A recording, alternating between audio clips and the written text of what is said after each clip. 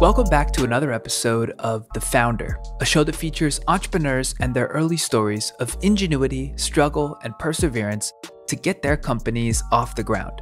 We do our best to capture the uncensored, uncovered look behind the curtain into what founders really face when getting started. I'm your host, Kallaway.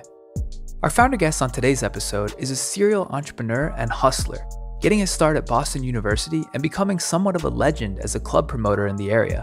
After a while, he began to engage with local businesses who wanted to advertise at his events and leverage his network of 75 college student promoters to help promote their businesses. That was the foundation for his first marketing agency, the Magma Group. After a couple of twists and turns and the dot-com crash in 2000, he ultimately started a second agency called Mr. Youth, which later rebranded to MRY, a full-stack marketing company and one of the first to run social marketing for big brands in 2009 and 10. As a part of MRY, he built a software called CrowdTap to manage and incentivize a massive network of college reps, not too unlike the network of college promoters he had built in his early days. CrowdTap was the foundation for the business he runs today, called Suzy. Today at Suzy, this founder and his team have built a software platform that enables companies, both large and small, to rapidly access and engage consumers in real time to help drive better business decisions. The Suzy team and business are growing like crazy, looking like a rocket ship in the market research industry, and sporting over 100 employees and 250 enterprise customers. In a digital-first landscape with rapidly changing consumer sentiment, companies like Suzy are the future of market research. This was an inspiring interview that spotlights a serial entrepreneur who was able to identify trends throughout youth communities, digital and social marketing, and knew how to take advantage. I hope you enjoyed as much as I did. Now introducing the founder of Suzy, Britton. Let's get it.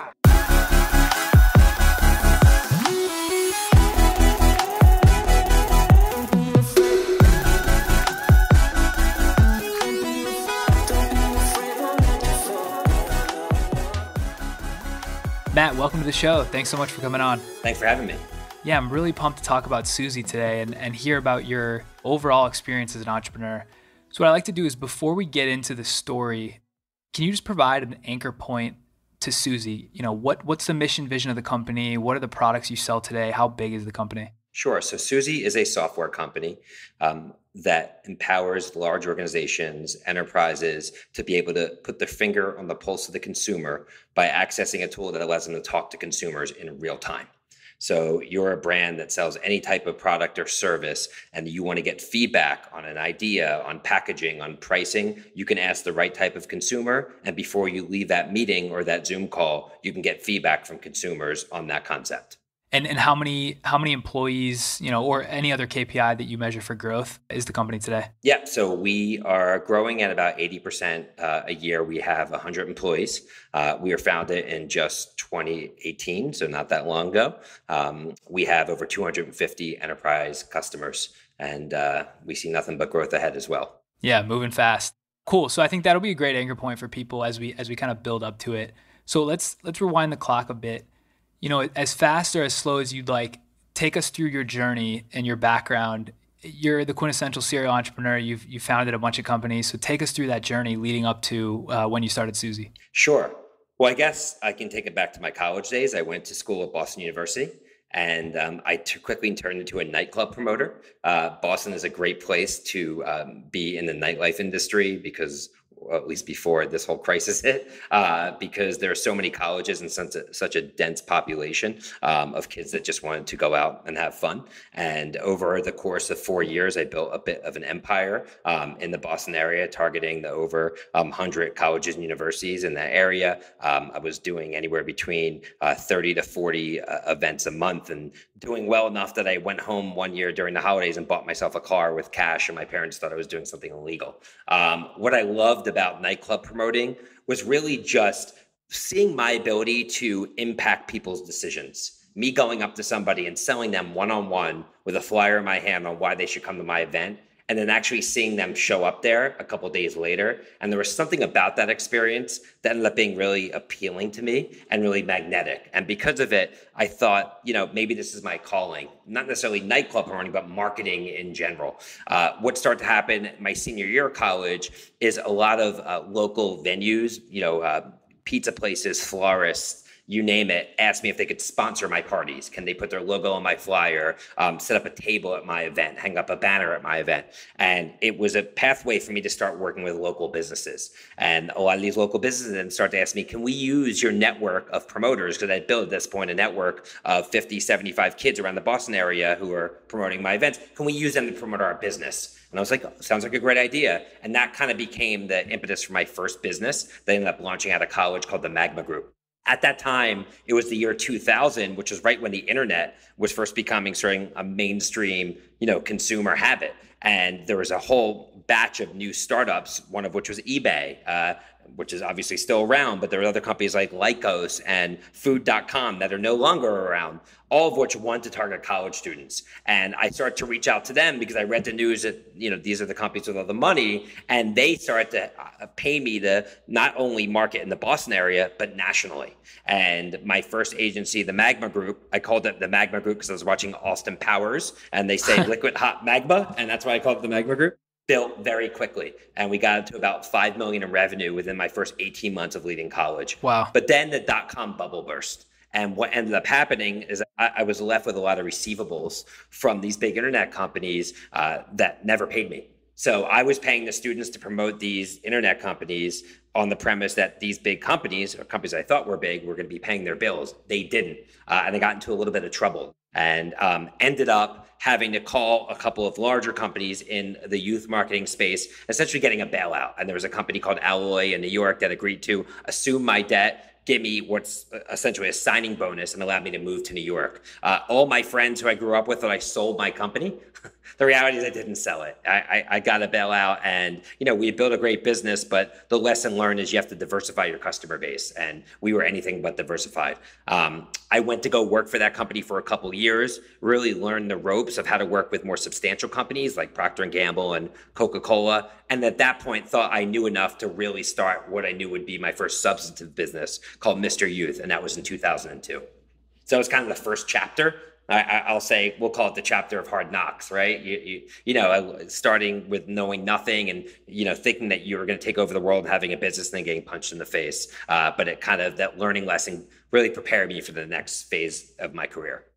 Yeah, chapter 1, the rise and then fall, yeah. the classic model. And then from there, so you started Mr. Youth, and was that a kind of a slow build year over year, or, take us through that story as well? Sure. So what happened with Mr. Youth? So I was at this company, at the company that kind of bailed me out of my first business. And I built some really strong relationships, one of which was with Red Bull. And Red Bull was just being launched at that point. And I'll never forget the day I saw all these people in suits walking into this business I was working at. And I was like, who are these people? And someone's like, oh, they're buying us. And I thought in my mind, wait, I don't have control over this. Now I'm going to be working for another company. This is not the path for me. I'm not going to work at a company and let somebody else determine one day I'm going to be working for another company. Like I'm not going to do this. So I basically start to call all the clients, including Red Bull, that I'd been working with, and basically said, I'm leaving. Who's coming with me? Almost like Jerry Maguire status, right? Yeah. And Red Bull, I mentioned them because they were one of the brands that went with me, along with Intel and a couple other brands. And so I had customers to start off Mr. Youth with, some pretty big brands. And it was a grind. I started Mr. Youth working out of my apartment in the Upper West Side of New York. I would answer my phone with a different voice, pretending like I had a secretary answer, but it was really just my bedroom. There was no really a WeWork back then. It was, everything was happening within eyesight of my bed, right? And I started one by one to pick off clients, get referrals, and finally, about a year and a half later, was able to get an office in New York City. And, it was just a very long, arduous road over a 10, 12-year period. Some of the big pivotal moments of the business were, first and foremost, in 2005, one of my employees who went to Columbia said, have you heard of this thing, Facebook? We should have our student reps promote our clients over Facebook. And I said, what is that? He gave me his old college.edu email address because that was the only way you could log into Facebook. And basically, seeing something in that platform, trying to get in touch with them to see if we could partner with them. There was no phone number. So I went to their domain registry, saw a 617 number, dialed it, and Mark Zuckerberg picked up the phone, and he was in my office the next day. And literally on an Amtrak, him and his partner, Eduardo, selling me on why we should bring the clients who we were working with at that point onto Facebook, selling the hell out of a very nascent platform. At one point, me turning down an offer to work for them in very early stages because I was so into my agency. In retrospect, not the best decision. What a crazy story. Crazy story. But that opened my eyes up to the power of social media, because since we were working with them, I started to see how they were growing. Ended up pivoting my business from being called Mr. Youth to MRY in 2009, as I saw an opportunity for us to not only service our clients and target in the youth market, but really to understand and execute on the social media discipline as a whole.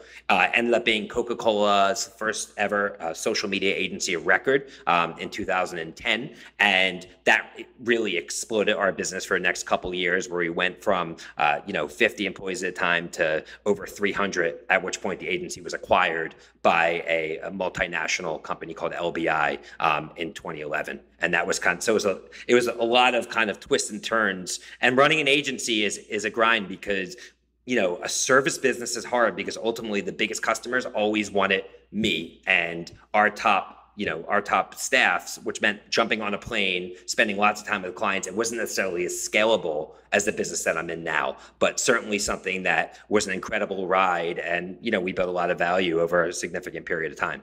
Yeah, I was going to ask you. So that's where I was going with it. Were you doing like full stack marketing, digital marketing, social marketing? It sounds like you're doing really the gamut, whatever the clients needed. Yeah, strategy, creative, community management, analytics, a little bit of media buying, video production, across the board. Our largest client we ever had in the life cycle of the agency was Visa, who we were doing over $20 million in business with alone, managing, social media platforms in 36 different countries and activating for FIFA World Cup and the Super Bowl and the Olympics and things like that. Yeah, big deals. Yeah. That's awesome. So I would love to get your perspective on, today everybody does digital social marketing, and it seems so easy because the Googles, the Facebooks have built all these tools to make it so easy to understand and deploy. You were in it at the beginning stages when they were still building the plane as it was flying. Yeah. How hard was it to figure out what to do? Like there really was no playbook, right, on social marketing or anything? Well, it was much easier back then because there was not many people doing it. So the idea back then was the medium. It's like being on Facebook was an idea in itself. So we were able to pitch brands and say, hey, here's an idea, let's go on Facebook, right? So now the medium is not the idea anymore. The idea is the content. And now, while it's been democratized in terms of your ability to reach consumers over social media, what still becomes elusive to so many different businesses of all sizes is how to create content that people care about, that they want to engage with, and what's going to move the needle in their business. And so many people and companies have still not figured that out to date. And so, okay, so then you went from the agency, and that was a tough lifestyle, which makes sense. And then from there, that was like 2013 or so, right? You progressed because you didn't start Suzy till 2018. So what happened after that? So the story behind Suzy has a strong connective tissue to MRY. So what happened at around 2008, 2009 is we had this massive network of college student reps. Not that dissimilar to what I was doing back in college, right? But that business had really scaled, and we had built software to manage and measure and incentivize these student reps to the various clients. And that software is called CrowdTap. And what started to happen was many different clients, agencies, publishers were asking, can we just license your software? And a light bulb went off my head. Well, maybe this is a whole nother business opportunity. And I decided to actually spin out CrowdTap into its own company, put in a CEO. So I would go on to build the agency and sell it, but that business was not included in that transaction. I stayed on the board of it, helped manage the business from afar. After I ended up ending my earnout with Publicis Group, who actually ended up acquiring the company that acquired me, the board asked me to come back and become CEO of CrowdTap. That was in late 2016. I instantly saw that business was struggling. It wasn't going in the right direction. But what they had built was this really highly engaged network of over 1 million US consumers on this platform called CrowdTap, who at that point were earning points for creating and sharing content. As it turns out, after talking to a lot of CrowdTap's customers, the only ones that were really happy with the platform were using CrowdTap for a different purpose. Instead of them tapping into CrowdTap's network to get content created and shared, They were actually using the CrowdTap platform to gain insights from consumers. So a light bulb went off my head. You know what? This is actually the business opportunity. So I'm going to create a whole new brand called Suzy that's going to sit on top of the CrowdTap network. It's going to focus on one thing and one thing only, offering companies of all sizes the abilities to gather these real-time insights. And we're going to launch it. And that's what we ended up doing. We launched Suzy a year later, March 2018 at South by Southwest. And, we've been sort of on fire ever since. But the impetus of that business and the origins date all the way back to really my nightclub promoting days in college. It really, it's interesting how there's that connective thread.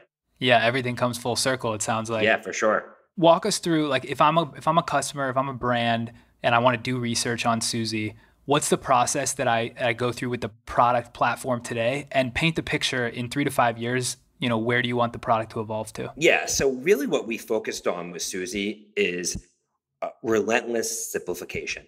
We want it to be simple, easy to use, to the extent that, I have a 14-year-old daughter. She knows how to use Suzy, and it should be that simple. And if you look at the most successful software products in history, one thing that they all have in common is it's simple and easy to use.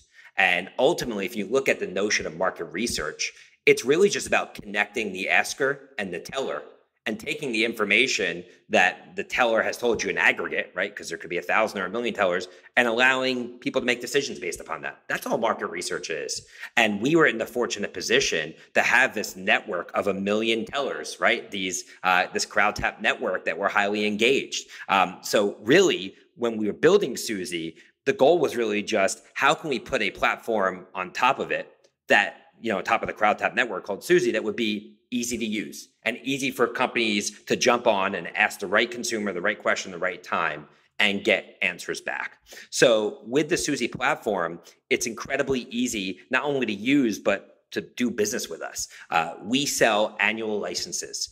The licenses start at anywhere from, say, $1,000 a month for small businesses to up to $100,000 a month for large enterprise companies who are using it across multiple different departments. The users are given a login, and when they log in, they essentially see a dashboard. And on that dashboard is any question they've ever asked in the past, as well as the ability to ask a new question. The reason why all the questions you've ever asked in the past is important is you can go back to those questions and then retarget based upon how people answered. So, say a year ago, somebody told you they owned a Tesla, you can go back to the people a year later and ask them how they liked their Tesla, or if they're going to buy a new one, or whatever it may be. The question asking process is as simple as can be. It takes less than 30 seconds to launch a question. You can ask questions in a variety of different kind of formats, whether it be open-ended or multiple choice or grids or scales. You type the question, you type who you want to target to. You press the button that says Ask Suzy, and instantly, and I mean instantly, you start seeing answers come back on the screen from the consumers you're targeting. So you could be in a meeting, you could be on a Zoom call, and you're trying to understand if consumers like the red, white, or blue dress better, and you'll start to instantly find out. And then you can dig deeper based upon that information. And it's really just that simple. Yeah, it's as real time as research can get, it seems. Absolutely. Yep. One thing I wanted to ask you about, so I've seen, you do a lot of speaking, and in some of the speeches that I've seen, you target kind of the millennial consumer and your awareness and understanding of the demographic.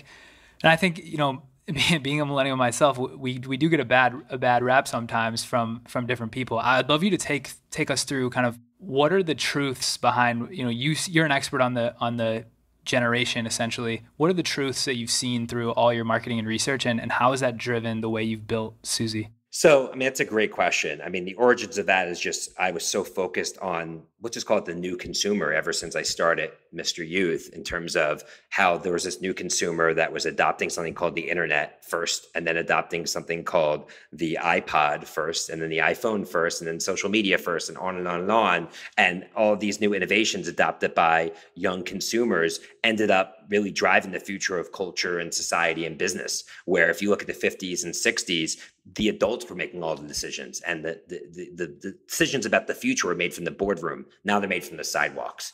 It was all those learnings that drove me to write a book called Youth Nation, which was a best-selling book that really was meant to provide a roadmap for companies of all sizes to really be able to decode this notion that our world is being driven by the younger population. And I think I tried to kind of embrace the tenets and philosophies of that book, obviously in everything I do in business. I eat my own dog food, so to speak. Some of the things I believe are most important is, first and foremost, advertising really doesn't work.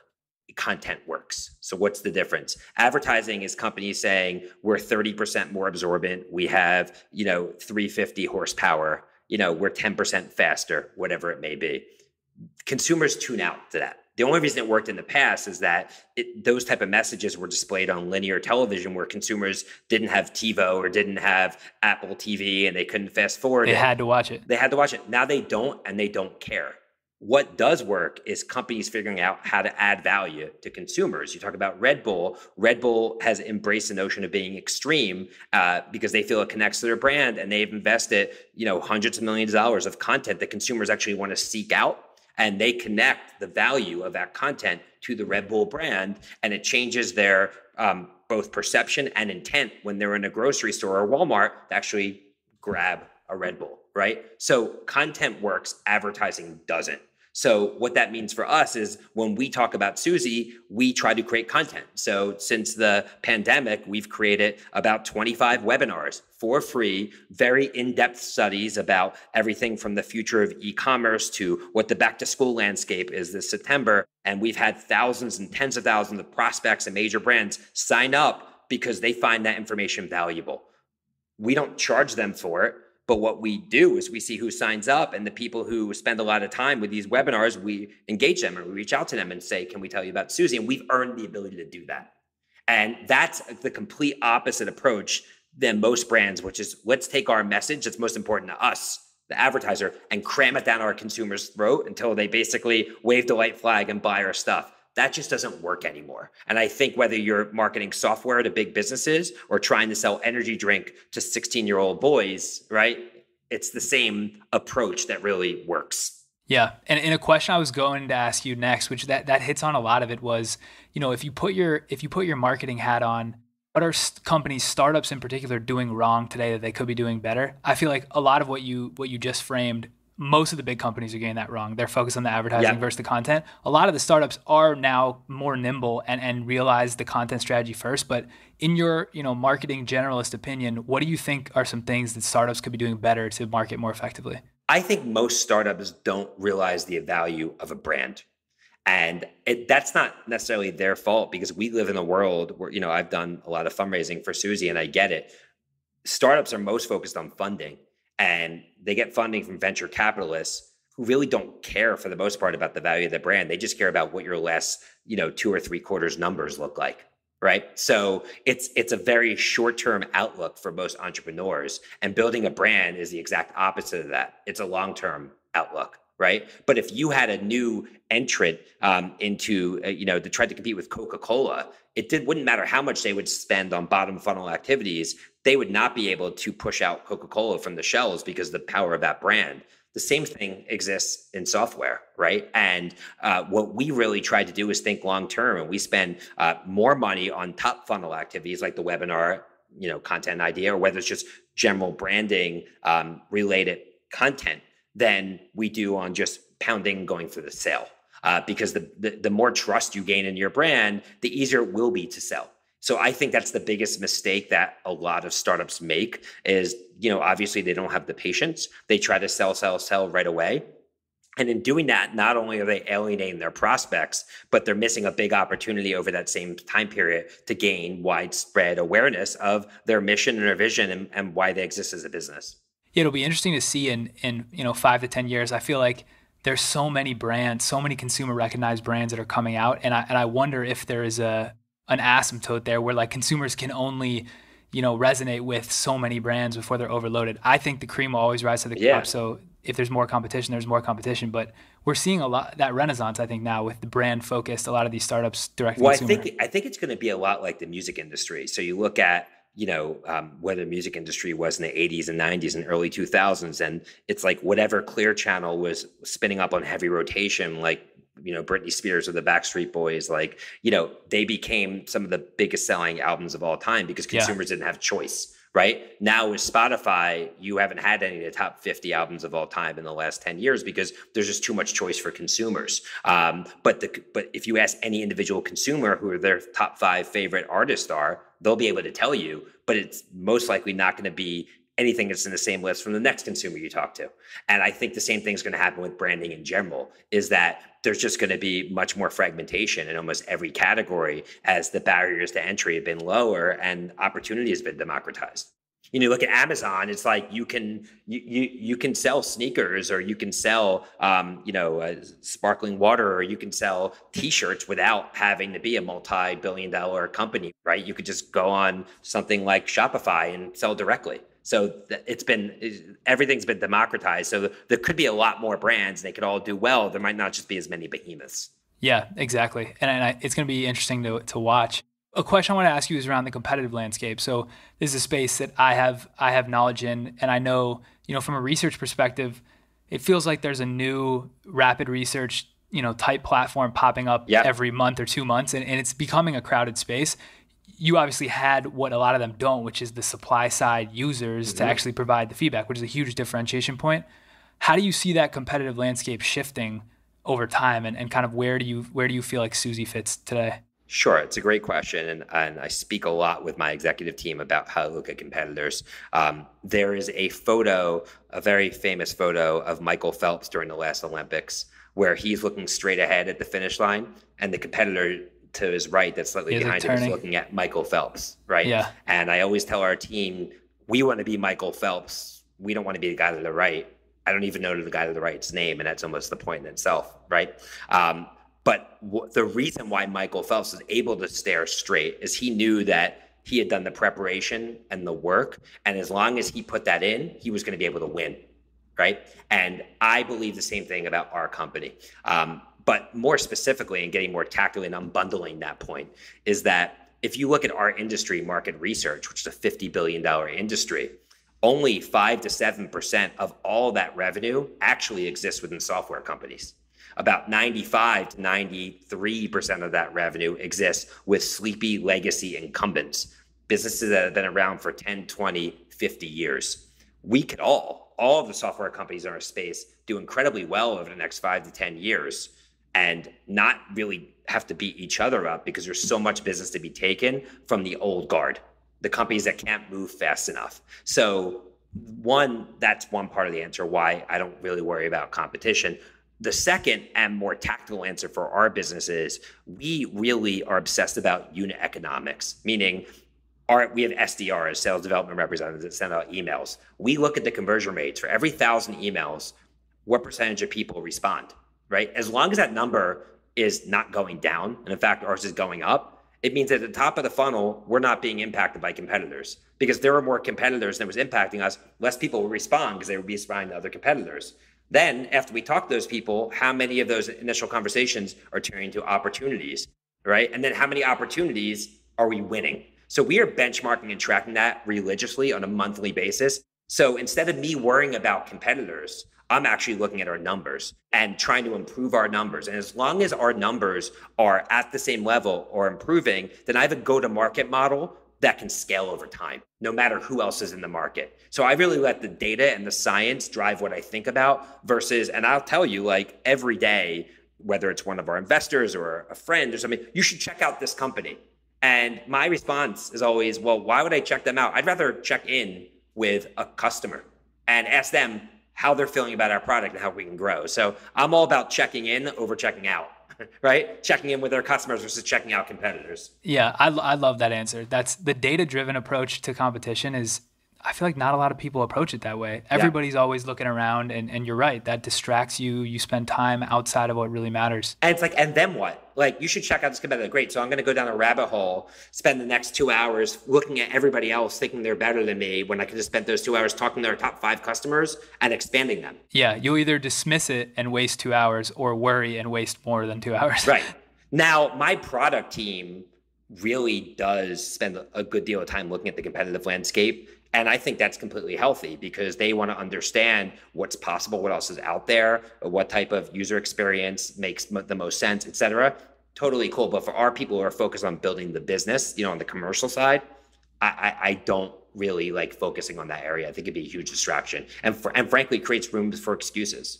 It's a good point on the product team too, because who's going to come up with more innovation? 5 people in one company or 50 people across 10 companies? It's probably going to be 50 people across 10 companies. So if the people in your company keep their head up and are looking around and seeing what people are doing, you almost get like tangential innovation or tangential ideas from that. So I totally agree. It's also just about execution. Who can execute? Like there could be everybody in the world can go in our space. Who's really going to execute day in and day out? Who's going to hire, train, and empower the right people? Who's going to build those strong relationships with the customer? Who's going to evolve the mission of the business and the product alongside of it to react to market conditions? That's very few can do that, which is why, although there are so many competitors in so many hot markets, only a few stand apart, right? And I believe we are going to be one of those companies, and we're already well on our way. Totally agree. All right, we're going to shift to kind of the second bucket of questions. Pumped to get into these ones as well, learn more about kind of you and your philosophy. So the first one is around hiring. And, people who've listened to the show from the beginning, they're going to get sick of me saying this, but I think hiring is the most important thing you can do. And when you get superstars on your team, they run the ship for you. They control the outcome. So when you look to hire, what have been the consistent qualities across the superstars that you've been able to find? So one thing that has always popped up during interview questions is, are people taking credit, and are they using the word me or my, or are they using the word us and our team for whatever business they're coming from? Anytime I've interviewed somebody and they talk about how all the things they did themselves, they end up being an employee that is selfish, not somebody who's focused on the success of the company, but more on the success of themselves. And even if they're talented, aren't really a good fit from our culture. So I think it's really somebody that understands the value of a team, and, that no one does it alone. And, you look at LeBron James in basketball, and he needs his role players to hit those big 3-point shots down the stretch. It doesn't matter how much you can do. At a certain point, he's going to have to rely on one of his teammates. The same exists with business, no matter what role you're in. I think a huge marker of people who are successful at startups or really any organization is somebody who takes initiative, which means it's somebody who's not waiting for permission to being told what to do, but somebody who sees a problem and goes after it on their own.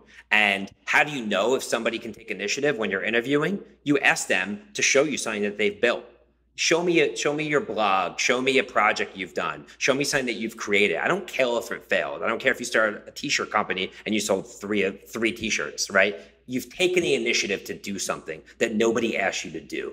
Those are the people who are going to be, as you mentioned earlier, building the business for you and letting you sort of drive the ship, because in order for them to do that, they have to take initiative. As long as they're waiting for you or somebody in your executive team to tell them what to do, then they're never going to take that initiative. They're never going to be able to build your business for you. So I think initiative is incredibly important. And I think third is just something that you really can't teach, which is just the drive to have something that's not just a normal career. Like, a lot of people look at their job as a job, and they look at it as a way to make money and cash their paycheck every other Friday, and they can't wait for the weekend, then that's totally cool. The more those people you hire, the more you're going to really hamstring your business long term. You want to hire people that look at their career as a chance to make a mark, to build great relationships, to do things extraordinary. And if they have initiative and they aren't selfish, and they have, and they basically have that intestinal fortitude and drive and desire to create something that's more than an average everyday job, you have the makings of somebody that can be incredibly successful, regardless of what their age or experience is. Yeah. Double click on that. I'm curious. I'd love to get your take. If you find that in someone, but their past experience or their technical skill doesn't necessarily map exactly to what you're looking for, will you still, take a chance on them and try to train them? Or are you at the point where, role fit and previous experience is also, it's kind of like that fourth pillar that you're looking for? I think it all depends upon what level you're hiring. It's like, if somebody's more of a raw talent, let's say they were a nightclub promoter in college, but they hustled and they went door to door and they won an entry-level sales role. Sure, I'll take a chance on them. Am I going to send somebody in who's never spoken to a large enterprise, and 90 days in after they're onboarded, send them into Coca-Cola to pitch Suzy? No. right? So I think there's certain areas, the more senior areas, also the more technical areas. If somebody needs to be an engineer or a coder, they need a certain type of experience. What I will say, though, is that once somebody is in and they're proving themselves, I don't care how many years they've been at the company. I don't care how much they're making. If I see that they are somebody who can really transform the organization, I'll promote them 5 levels up and put them in a position that they would have to work 10 to 15 years in another company to get to. And when I've done that, more often than not, it's been the right move. We've done it several times at Suzy, where we had people, in their late 20s running departments alongside people who were in their early to mid 40s, and they were doing just as well. And I don't really look at their age or anything like that. I look at it's a pure meritocracy in terms of what they've earned and what they've built while they've been in our organization. Totally. That's great advice for people out there. A quick couple pair of questions around an investor lesson learned and a mentor advice. So, you said you've raised a lot of money for Suzy and other businesses. What's been the best, biggest lesson you've learned from an investor, and then the best piece of advice you've gotten from a mentor along the way? So I think from the fundraising process, it's just about listening to the market. If you meet with 5 investors and you hear the same thing over and over again, your first instinct is going to be, they have no idea what they're talking about. They're going to regret it one day. And that may be the case, but they're speaking for the market. And what they're looking for, because it is a herd mentality, and especially in venture capital, where they are all trying to get in on the same deals and they're all reading the same information. If you want to raise money, you have to play the game, and you have to set up your company with the right, financial profile and unit economics to be able to raise capital. And if you don't have that makeup, you're not going to be able to raise capital, and you're not going to be able to sell your way into it. In terms of working with investors, my biggest lesson learned has been just avoid surprises at all costs. They have seen it all. Most, investors who are savvy and have invested in many companies prior have seen companies fail. They've seen companies succeed. They've seen everything in between. What they don't want is people who are just fast talking them and trying to hide issues. So anytime there's an issue, be incredibly transparent about it.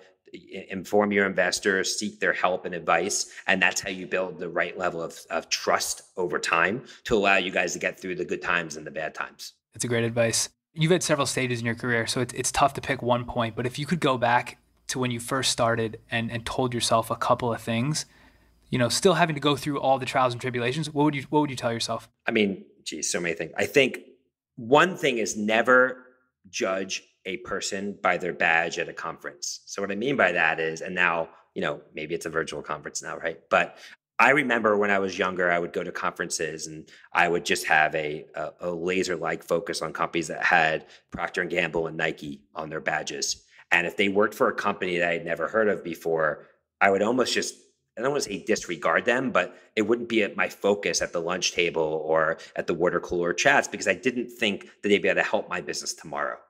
But the reality is that business doesn't work that way. The person who's at Nike today could be at a nonprofit tomorrow, and vice versa. And ultimately, you want to build a strong network and a wide, disparate network of relationships with people who you feel that you can connect to, have like-minded interests, regardless of where they work. And you want to fight like hell to keep those relationships strong over a long period of time. I would not have been able to get Suzy off the ground if there weren't people who I can call up that were willing to license a software tool that they had never heard of before, based upon the fact that they trusted me. I had enough relationships to be able to get Suzy off the ground. I wish I had more of them, and I wish I had a more long-term focus on my network, because that ultimately becomes one of your biggest assets that you have in business. Yeah, that's a great point. So we're gonna shift to a little thing I'm calling on the show. I'm still trying out, but the wellness corner. So okay. I think of wellness as a stack. So I like to layer meditation, nutrition, sleep, fitness. I think when you layer them together, it creates a compounding effect of personal wellness and productivity. So I'm going to go through a couple different categories around wellness, and I'd love for you to share just, how you think about it, if you do anything throughout the day for it, any products and brands that you can't live without. So the first one is morning routine. So how do you typically start the day? So I'm not one of those people who, has that incredible morning routine that wakes up at 5 o'clock in the morning and does their meditation and, reflects and journals. I just don't roll that way. I'm not really a morning person. at all. I do most of my best work at night. In the morning, it's really just trying to get my bearings and trying to really get my head straight on what the 2 to 3 most important things I want to accomplish that day are. I'm a big coffee person, can't live without my Starbucks, but really just try to maybe take some time to go for a walk or go outside to clear my head and get those 2 to 3 things down, and then basically come back and be ready to go for the day. But I generally get out of bed around 7:30, 8, not 4:35, like some of the, super powered CEOs that you might be talking to. Yeah. It's interesting to look at the archetype. I'm also not a morning person. Like I thrive from like 9 to 1 a.m., like 9 p.m. to 1 a.m. And the media almost portrays that as like worse than people who like get up at 5 a.m. But I think when you tap into what you're good at, you just over index on that. Yeah, so I totally agree. Totally. All right. The second one is nutrition, eating. Do you do intermittent fasting? Any kind of diets that you stick to, or is it kind of all over the place? It's kind of all over the place. I don't really have a intermittent fasting routine. Have not really tried it.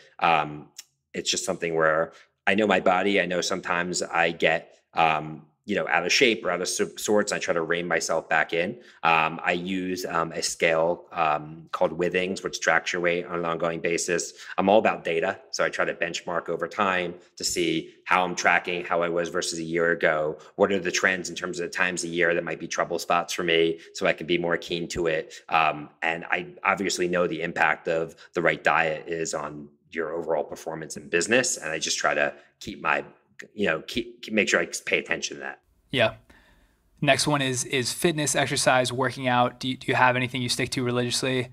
I'm the type of person that it doesn't come natural to me to want to work out. And the way that I've been able to be successful at a consistent fitness routine is just having a personal trainer, because my mind is always going to business. What can I do next for my business? But I know I'm also very schedule oriented. And I know if I have a trainer on the schedule, even if it's in the morning and I'm clearly not a morning person, I will go. So scheduling a personal trainer, having them show up, knowing that I have to go no matter what is really what is the forcing function for me to make sure that I get into the right fitness routine.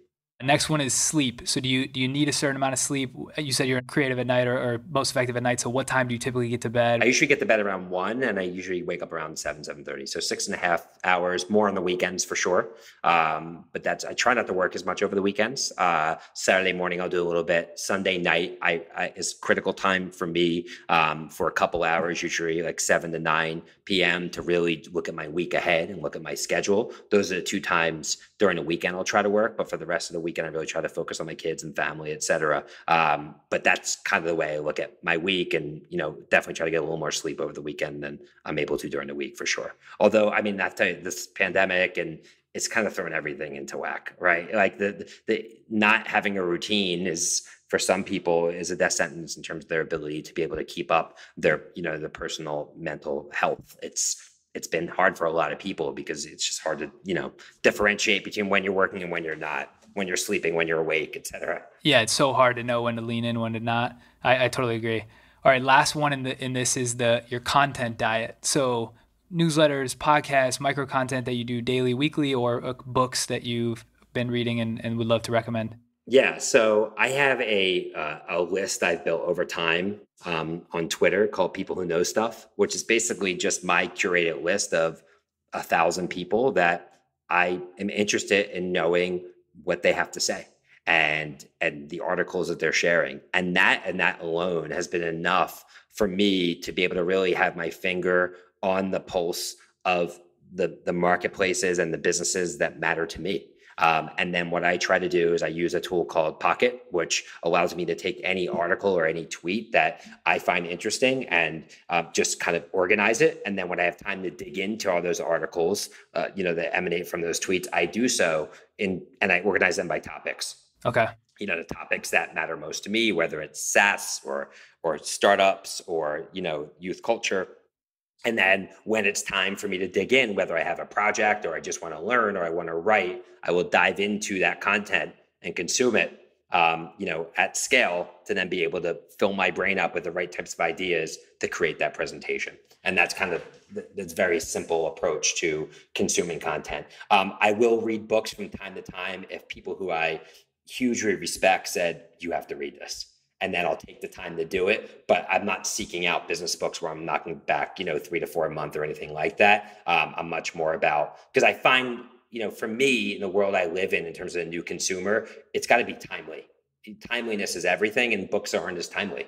So that's been, generally things are changing so quickly. It's like if you read a book about the experience economy right now, it wouldn't necessarily be valuable to you, right? So I think now more than ever, I really try to, read content that's more timely. That's a great point. The Twitter list is a great idea. We'll have to check that out. I'll make sure to link up the Twitter list for our listeners to check it out. I'm happy to share my particular list if people want to check it out. Cool. 3 more questions for you, then we'll get you out of here. So the first one is around any exciting trends. If you were to put your customer hat on, or like an angel investor hat, or your serial entrepreneur, so if you're going to start something else, like what are some trends or areas right now that you're seeing outside of SaaS, outside of research, that excite you? So I definitely think plant-based food, plant-based meats, I think that has a massive upside, massive potential moving forward. I just think the technology and the product is getting so good that if a consumer can eat something that is infinitely more healthy to them,